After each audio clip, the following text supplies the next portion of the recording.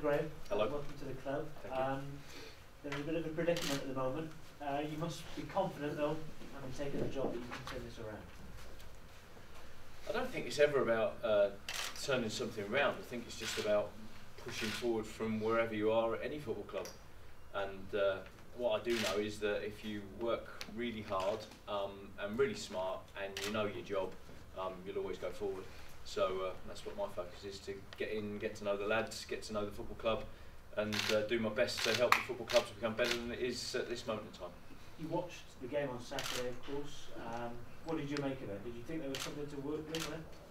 Well, I don't. It's just looking at the game Saturday. I think it's knowing the players at the football club. There's some terrific lads at this football club, no question about it. You look at lads like Joe Day, the keeper, Tozer.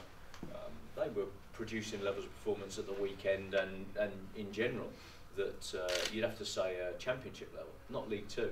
So there's footballers here who've got capability and potential way beyond the level that the club's at right now, and I've mentioned that too.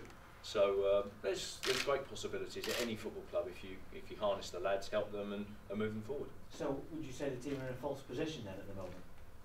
No, the club are where they are. You're never in a false position. You get what you deserve in life and in football, and the club is where it is. So we know we've got some work to do, but I don't think work scares anybody at the football club. Certainly talking to the board, talking to the people that I've met around the place, everybody knows that hard work is the essence of success, and everybody's geared up for it. Gavin, you obviously spoke to a few people in your interviews last week. Why Graham? I think as a board we were pretty unanimous in the fact that Graham offered what we were looking for, which was somebody who comes with an experience pedigree within this division and indeed higher. And certainly as a board, and I'm sure Malcolm will agree with this, that we were very impressed with Graham as an individual in terms of the way that he prepared for the interview, and certainly the way that he delivered the answers to the questions that we asked. And as a board, I think we felt that there was a good understanding straight away. There was almost I guess in a way almost a coming together and understanding what it was all about. And I think one of the biggest things for us as well about Graham is that it wasn't just about the footballing side. Obviously he's a very successful businessman and he understood what we were trying to achieve as a club as well. So for us the two things came together very nicely, and we're really pleased and delighted that he's here today with us. And you must be confident. I asked him right at the beginning whether you could turn it around. You must be confident with Graham until now you can avoid relegation. Well, that's the plan. And as Graham has said, it's all about hard work and putting that hard work in, and you get what you will do then out of life as accordingly. So yeah, we're confident that that will happen. What we've got to do as a board to make sure that we support Graham and the rest of the staff and the players to get where he wants them to be. But absolutely so. I think that it's exciting times for the club. I think there's a great opportunity here, and we believe Graham is the man to take that forward. Graham, what can the Newport fans expect from your team? I think what any group of fans should expect from their football team is that they go into games fit to do the job. They go into games organised to win the game. They go into games giving the fans the level of commitment and desire that the fans would expect. Now, the one thing that people have said to me, people who know the football club, people who've played at the football club, the one thing that they've said consistently is this is as passionate group of fans as you will find. And I think when you've got that as a tool and an asset to harness, you give yourself an even greater chance, because players respond to the passion from the terraces. Players respond to what it is that the fans give to them. You give what you get, and you get what you give. And that sort of philosophy of the fans bringing their passion to bear on the players and the players giving it back to them, I think is always a beautiful thing to have as a manager. So it's the fans contributing to the football club, it's the players giving to the fans in equal measure in terms of the passion that they've got for winning. Graham, last one from me. There's obviously staff here already. Do you know what you're going to do with your backroom team yet? Have you made that decision? Well, I brought my assistant from Stevenage and from Preston, Dino Mamria, in with me. Dino, obviously a highly qualified UEFA Pro licensed coach, and a guy who I know well and who knows me well, and we've always worked well together. We sing off the same hymn sheet in terms of our beliefs, If we have our occasional disagreement along the way, but we understand each other, and we both are committed people in terms of winning. So that's terrific. The rest of the staff and the people at the club, as I said to the board, the first things first. I've got to walk in the door and I've got to see what's here. I've got to meet the people that are here and do my damnedest to bring their very best out. You're in a situation where the transfer window's shut, and you're going to have to work together, whether you like it or not, players and management. And I'm looking forward to working with a group of lads that are here. I know there's some really experienced boys here, a lot of lads who know what it is, what it takes to win. And we've got to harness those players, work with those players. They've got to work with us, and we've all got to come together to create a collective winning way. As a manager, if you walk in and say, well, this is my winning way, or the highway, you're going to fail in this day and age. You've got to come in, you've got to listen, and you've got to collectively work it out with your lads. And I know a way of winning. I'm sure a lot of the lads here will know ways of winning, and we've got to find one that we can all buy into. That's going to take this football club forward. Absolutely. Thank you. Graham, how much of a challenge is this for you? Yeah, it's. I said to the board, and I said in an interview over the weekend, that I don't intend for Preston North End to be the biggest club I've ever managed when it comes to the end of my career. I want to go forward in my career and get to the very top. I put a lot of hard work in at Stevenage, back-to-back promotions, top 6 of League One, in order to move from non-league to a club like Preston, and it didn't work out. That's history now. There's no point crying over that. I've got a great opportunity here to grab hold of a football club and show what I can do as a manager, and I fully intend to work with Newport County to make it as good as it possibly can be. We are where we are. We all know that. That's a big part of the opportunity. I mean, what's your initial assessment of where Newport County are? I mean, we know bottom of League Two. Well, the training balls are good. I picked this one up on the way in. It's brand spanking new, and it's got a nice badge on it. So we're there. That's about as much as I've seen of the place at the moment. So where is the football club, and where can it go? You couldn't get a better training facility than this, could you? I mean, you've got an international velodrome. You've got the international football team that trains on your doorstep. This is a complex. It's got everything you want in terms of sports science and facilities. So in the end, that's what you need to produce a winning football team. If you've got the facilities on your doorstep, then it's just about using them. If you've got the expertise on your doorstep, it's just about using it. You've seen what has happened to Burton Albion in training at St George's Park. They've got the facilities, they've made use of them, made use of the expertise, and look where they are. So the potential for Newport is there for all to see. We just have to harness the facility, harness the expertise, and make sure that the players are adapted so that they can use it to their advantage. What have you been doing since you were last in football, which was at Peterborough? Crying, sulking, playing loads of golf, and getting really twitchy now that the football season started, and games are there, and it's a horrible feeling when you want to be in a dugout, you want to be winning football matches, and you're not, and you're waiting for your next opportunity. It's just a horrible feeling. You go and watch games and you think, he should be doing this, he should be doing that, I'd have done this, I'd have done that, I'd have made that change, what's he doing?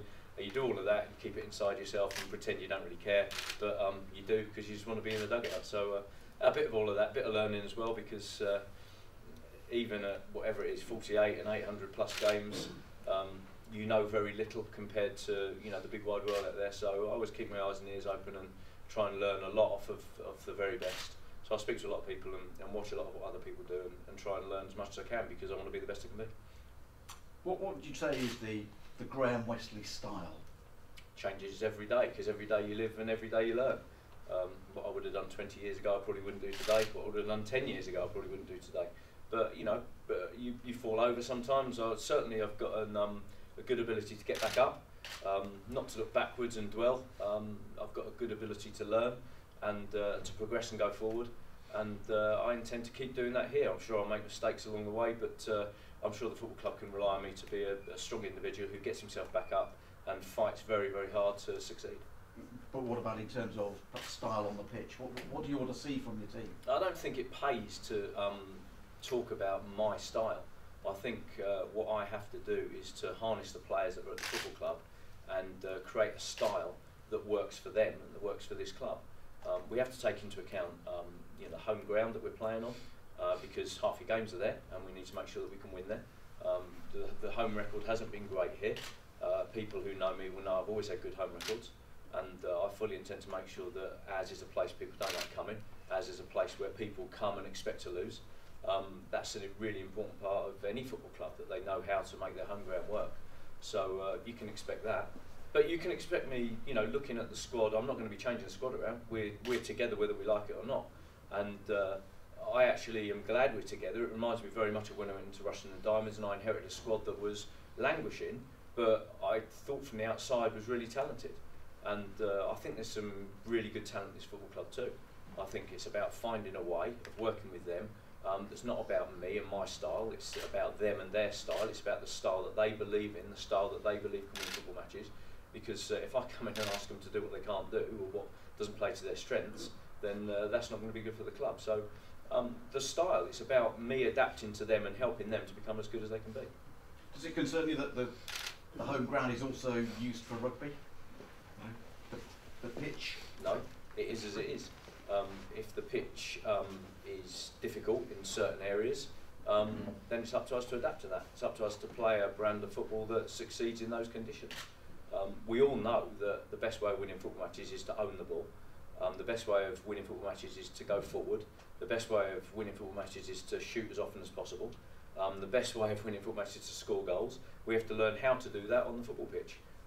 I expect our team to be fit enough to produce really good possession football.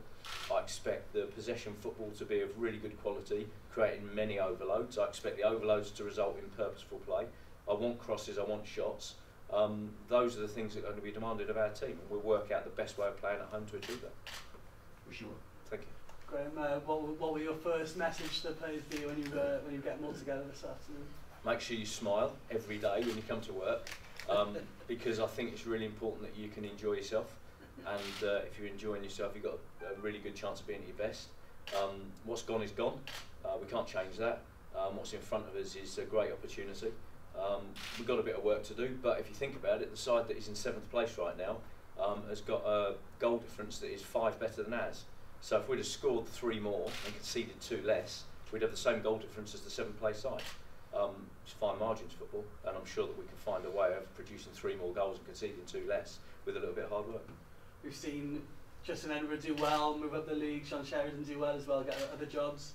Can you assure Newport fans that you're here for the long haul, even when you accomplish a goal? Well, the board asked me at an interview, you know, what is your expectation in terms of your commitment to this football club? And I said exactly what I said to you just now. I don't want Preston North End to be the biggest job that I ever have in football. I want to make sure that I go and get something bigger than Preston, and that I go and get something bigger than Preston and do better with it than I did with Preston. That's my objective. If I'm going to get that sort of opportunity, the next job I do, and that's now this job, has to be a sensational one. I have to grab hold of a football club and work with that football club to produce an incredible performance. If I produce an incredible performance, a door may open for me, but there's going to be a lot of hard work in front of me for me to be able to produce the type of opportunity for myself that I want. And I'm sure that if that opportunity comes along, it'll be because, you know, I've done really well as this club's manager, and I'm sure that everybody at this football club will then say, thanks very much, good luck. Is there anything, Graham, that from, I guess you've watched a few of the games so far this season, is there anything that you see that's been kind of maybe lacking in the players at all, that you think can be improved kind of going forward? Well, trust me, every Saturday that I watch our team, every Tuesday that I watch our team, they'll walk back in the dressing room and I will give them a lot of good, positive, constructive feedback about what they've done, and I'll nail them as well. And there won't be a day where I don't find something that they can do better, because the whole purpose of being there as a coach is to make sure that your players get better and better and better so they can fulfil their potential. So there's lots of individual and collective feedback that I could give.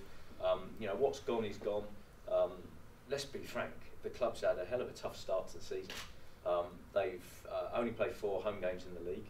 They've had 6 away games and 6 tough away games. I'm certainly glad that some of them are out of the way. It's a right Brucey bonus for me to be walking in with some of those fixtures gone. So you know, we are where we are. What's gone is gone. Lads have learned their lessons, been edged out in a few games here and there.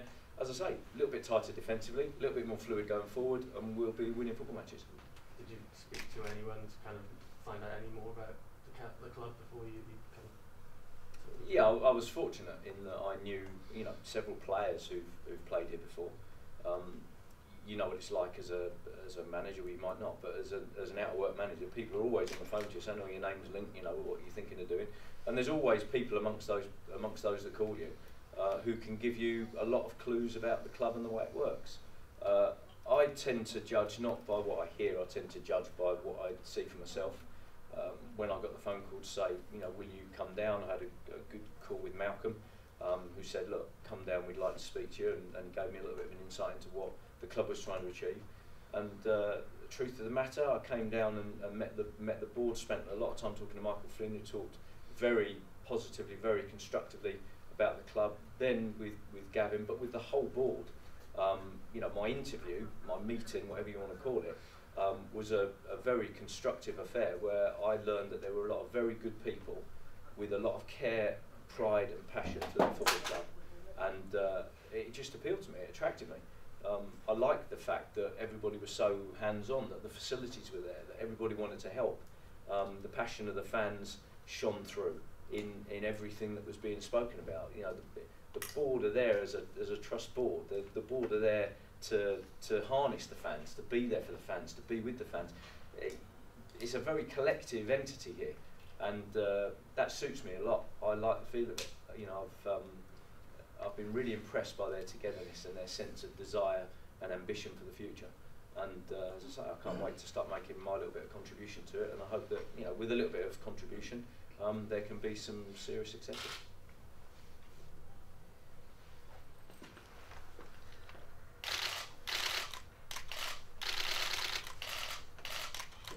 Gentlemen, this way, please, over here, please. Excellent. Well, superb. Thank you. Just into this camera, please. There we go. Lovely. Thank you. And again. Well done. You done? Okay. Okay. Well done.